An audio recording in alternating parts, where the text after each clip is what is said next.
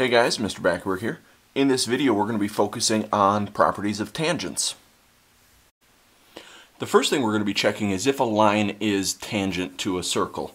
And one thing we're going to use to help us figure out if a line is tangent to a circle is the idea that in order for a line to be a tangent line, then that line has to be perpendicular to a radius of the circle at the end of the radius. So we're looking for creating right angles. So what we're going to do is we're going to be taking a look at some pictures, some examples where we're given a possible tangent and we're given a circle with its radius, and we want to check, are they making right angles? So let me sketch out a picture that'll go with our first example.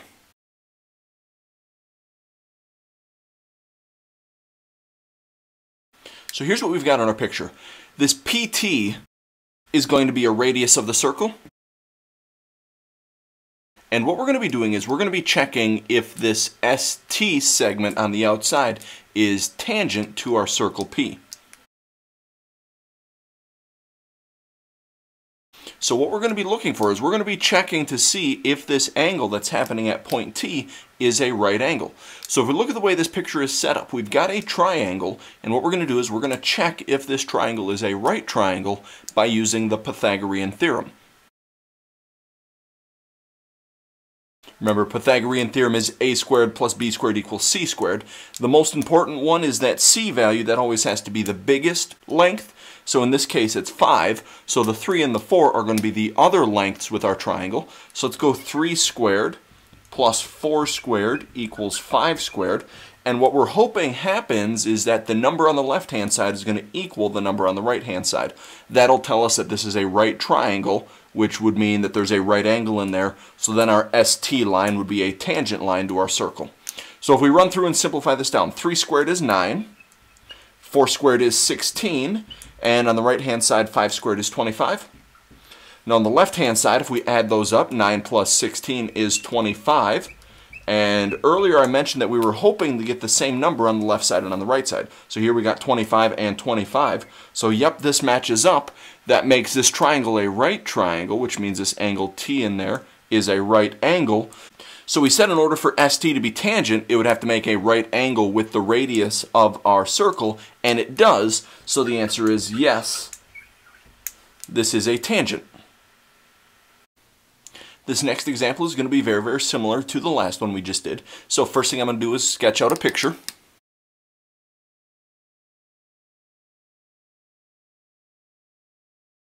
Okay, so in this picture, now our radius is AB. And what we're trying to do is we're trying to check if that BC segment is a tangent. So we've already got our triangle drawn out. We're given lengths. We've got 5, 11, and 13. We're going to run the Pythagorean theorem to check to see if this makes a right angle or a right triangle. So in this one, the 13 is the longest side, so that has to be our C value. So I'm going to go 5 squared plus 11 squared equals 13 squared. Now on the left-hand side, 5 squared is 25. 11 squared is 121. And on the right-hand side, 13 squared is 169. Now if we add up the left-hand side, we get 146 equals 169. Now this is not true. The left side does not equal the right side. Okay, this one does not work. So the answer is no, BC is not tangent. We didn't create a right triangle. Our Pythagorean theorem didn't work. So BC cannot be a tangent.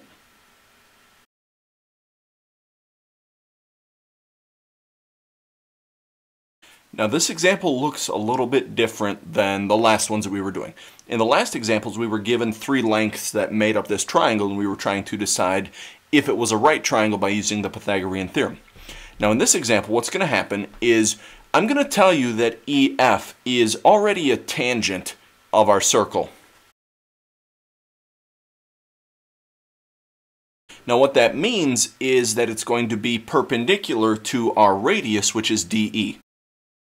Now we're still going to be using our Pythagorean theorem, but this time what we want to do, instead of just checking if the Pythagorean theorem works, we want to use the Pythagorean theorem to help us figure out what the length of that R value is, what the length of our radius is. So if we take a look at our picture, our right angle is right here at point E. That's going to tell us that the hypotenuse has to be the length from D to F. Now we're actually given two values there. The length from D to the edge of the circle is R, that's a radius, and then from the edge of the circle to point F, that length is 8. So if we're thinking about that total distance, then we would want to add those two individual lengths together. So the length from D to F is going to be R plus 8. Now if we're using the Pythagorean theorem, we're going to have to square this value. And then on the other side, the other lengths of our triangle, we've got an R, so we'll have to square that. And then we've got 12, so we'll also have to square that. So our Pythagorean theorem looks like R plus 8 squared equals R squared plus 12 squared. Now if we're working on simplifying this down, I'm going to work on the right-hand side first because that's going to be easier to work with. There's not much that we can do with the R squared. That's just going to stay as R squared. The 12 squared is 144. Now on the left-hand side over here is where things get a little tricky. Having that R plus 8 value and squaring it really means that we're taking R plus 8 times another copy of R plus 8. So I think it's helpful to write out that other copy of the R plus 8, and let's just ignore this squared for a second, because squaring something means times itself. Now what we're going to have to do on the left-hand side, taking R plus 8 times another R plus 8, that's a foiling problem. So if we take R times R, that's R squared. R times 8 is 8R. Then if we work in the middle, 8 times R is another 8R. And then 8 times 8 is 64. So now we've got this kind of complicated looking equation, but there's some simplifying that we can do. If we look in the middle, 8R plus 8R is just 16R. And we've got the rest of that stuff left over, so R squared and 64. And on the right-hand side, we still have R squared plus 144. Now, we want to get our variables on the same side in order for us to solve this equation. So I'm going to take this R squared that's on the right-hand side and subtract it over to the left-hand side. Now, something nice is going to happen. Those R squareds are going to cancel each other out. So now on the left-hand side, all we have is 16R plus 64 equals, on the right-hand side, we just have 144. Now, since we've got our variables on the left-hand side, we want to put all of our numbers on the right-hand side. So I'm going to subtract this 64 over to the right-hand side. So now on the left-hand side, all we've got is the 16R. On the right-hand side, we've got 80. Last step in order to get R all by itself is going to be to divide by the 16. And if we take 80 divided by 16, we're going to get 5 as that R value. So that's going to be our answer in this one. That's what we wanted to find, is the length of that radius. We just went through and used the Pythagorean theorem and did a little solving to find that length to be 5. We've got one more property of tangents that we're going to deal with, and this deals with having an external point and a point on the outside of our circle. So if we've got our circle, let's call it circle C. And this outside point, let's call that point D. Now what's going to happen is I'm going to draw in two tangents. I'm going to draw a tangent up to the top of the circle. Let's call this point E. And I'm also going to draw a tangent down to the bottom of the circle. Let's call that one point F. But they're both going to come from that point D on the outside. Now here's the deal. If we've got two tangents that are extending from a common external point, then those two tangent segments, the one from E to D and the one from F to D, have to be congruent. They have to be exactly the same length. So let's write that out.